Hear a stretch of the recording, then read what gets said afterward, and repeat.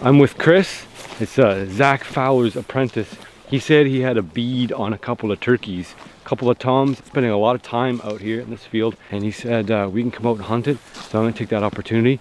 We're running late. We just did another catch and cook. Just got it done. Just got off the beach. So hey, we got a little bit of time. We got about 2 hours till dark. The birds they've been roosting about this time here. So we gotta get set up. Let's get the decoy out. We'll make a impromptu blind, get something set up. We don't have anything ready. Last time I was here, they roosted up above me, messed me up, and so I'm back here for revenge. So we're gonna set this decoy up. There's two holes. There's a hole in the front. There's a hole in the middle here. I find that looks like an on alert turkey, a hen. I don't like that. So I like to put it at the front one. So and then anchor the stick down below here. So when it goes in the ground, it looks like it's a feeding hen, which is not on alert. He's gonna think, first of all, that she sees him and she should go to him, and second of all, that she's on alert and maybe think something's up.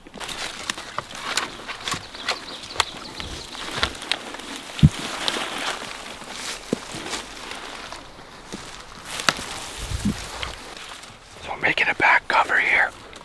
We got front cover, but front cover is only one thing. If we get silhouetted at the back here, we're gonna get busted. So Chris is laying up above here, so when something looks at us, it doesn't see the human outline. Put this at the back too, I think.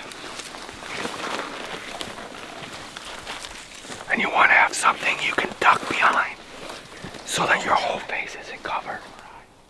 Lower high with this. That's up to you, maybe at the back there. Yeah, that'll work. The stuff that's behind us here. Okay, let's have a look from far away. How's that look? That's good. Not bad. Not bad. Yeah, that. It's not loaded. Not loaded.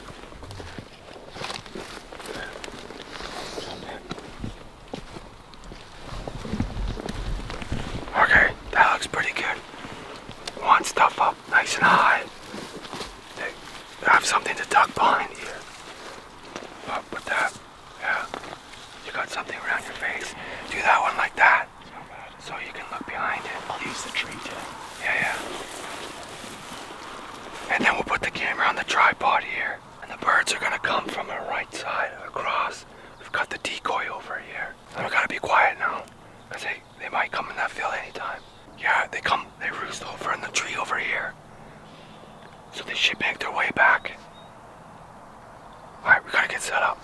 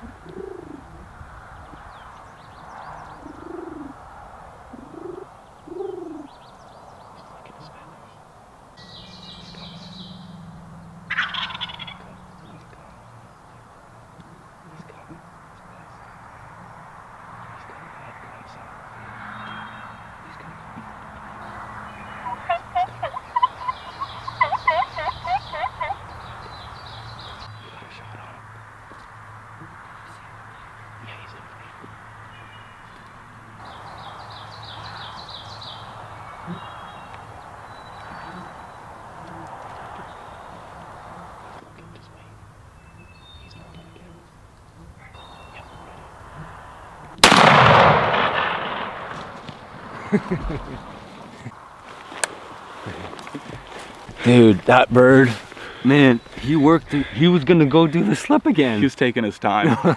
He was definitely taking his time. We called those birds all the way across that field. I'm just making sure he's not getting up and doing something silly. No, he's down. Oh, man. That was pretty wild, huh? Yeah. Are you shaking? That, yeah, definitely. Definitely a little shook. That was awesome, man. These birds are 100% decoy shy, man. They've been hunted hard. Yeah, they're not dumb.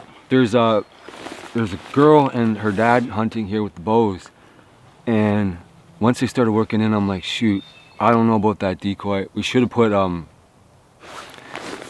the gobbler out there. I think we'd put the gobbler out there. Those two toms would have come in and just smoked it.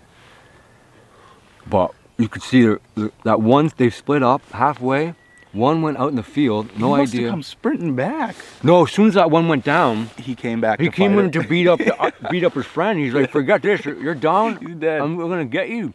Finish him off myself. Nice shot, man. You put him right down. Yeah. No, we called him, hung up about what 200 yards in the middle of the field. Just stood there, stood there.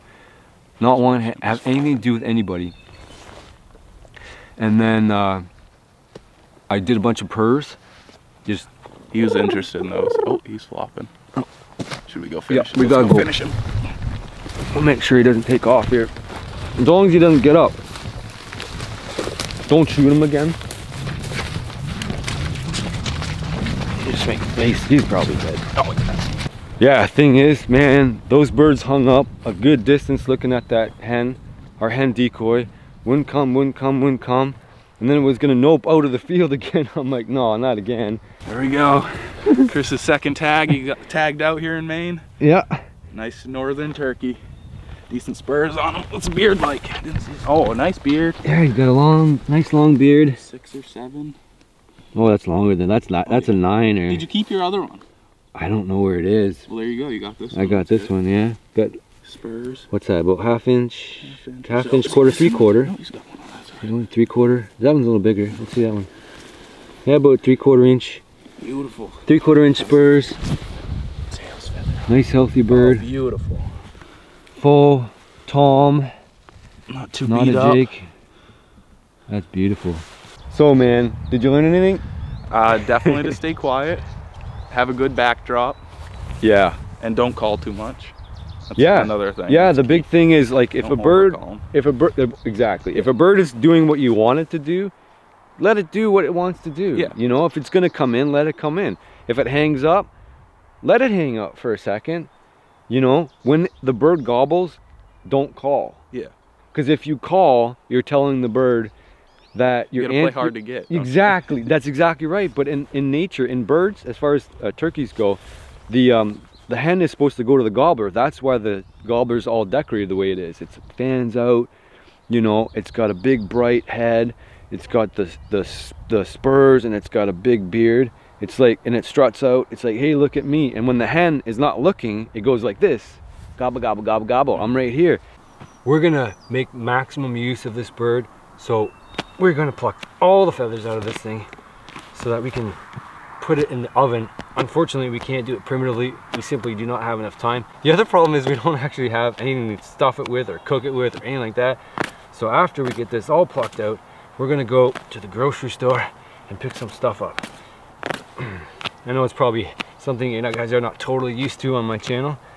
Or maybe by the time you guys see this next spring or whatever, maybe I'll be doing it more often. All right, so Chris said we have 1 hour left before the grocery store closes here. So I think we got that plucked out reasonably quickly. And not the cleanest job I've ever done, but we're a little strapped for time.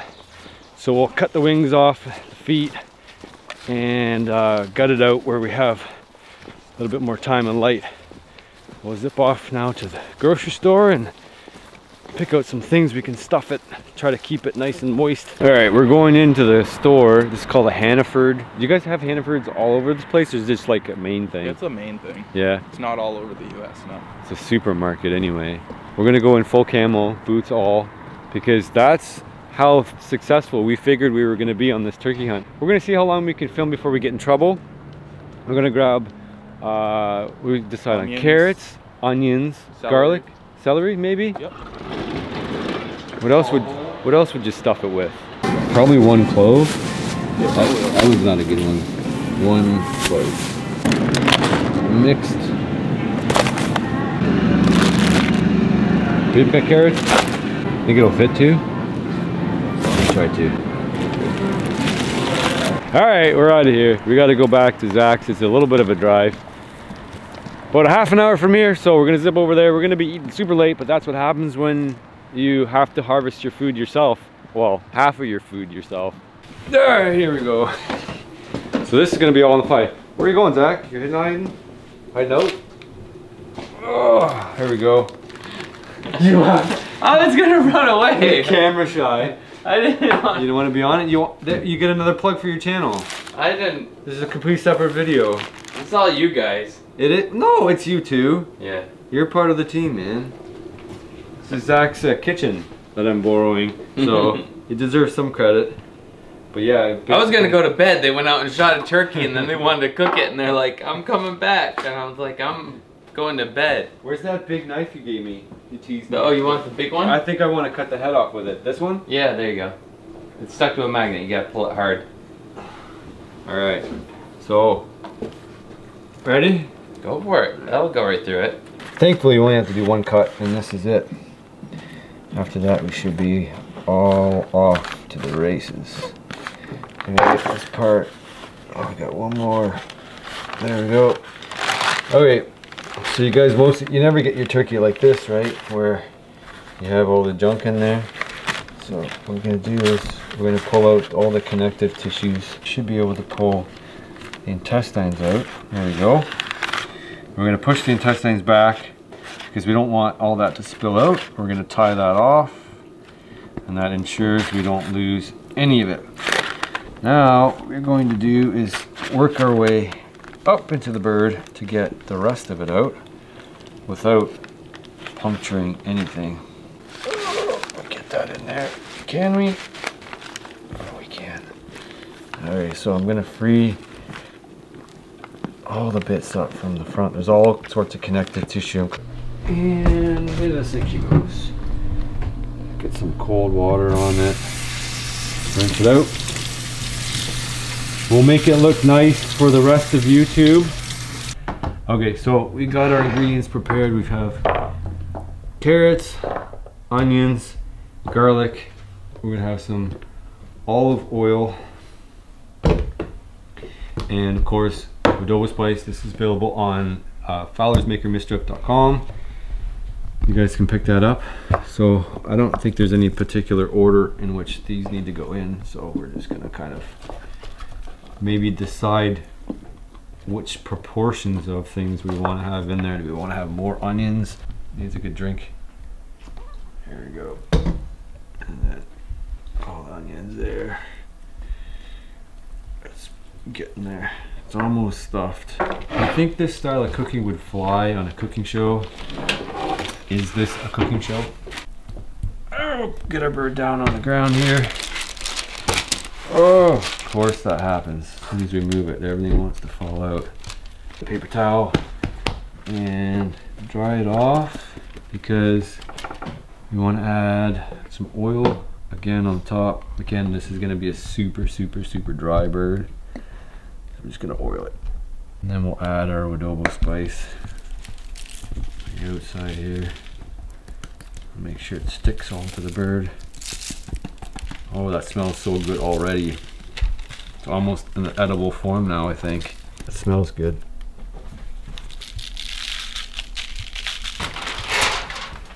Legs in there.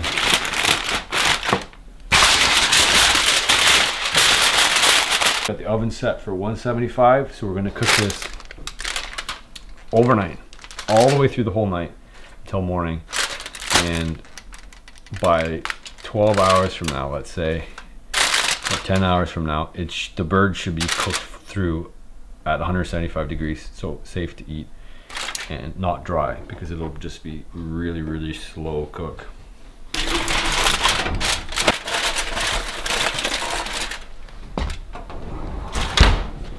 Here we go. I'll see you guys in the morning.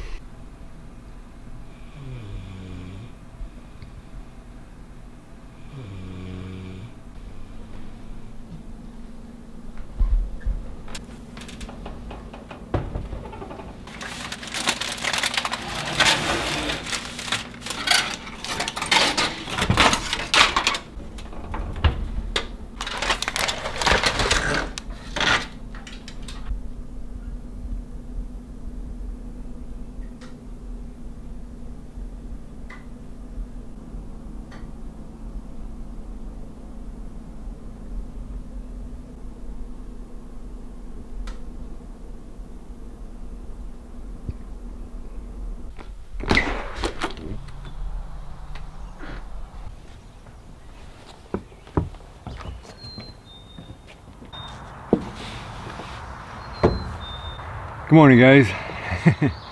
You might be wondering why the weird way to eat this is. Well, everybody's sleeping, first of all.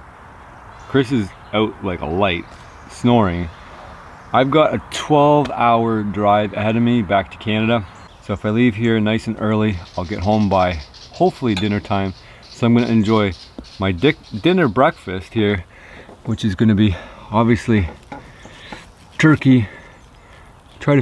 I tried a few pieces inside there just to make sure it's nice and cooked. It's super delicious. It's super tender. It's not chewy at all, not one bit.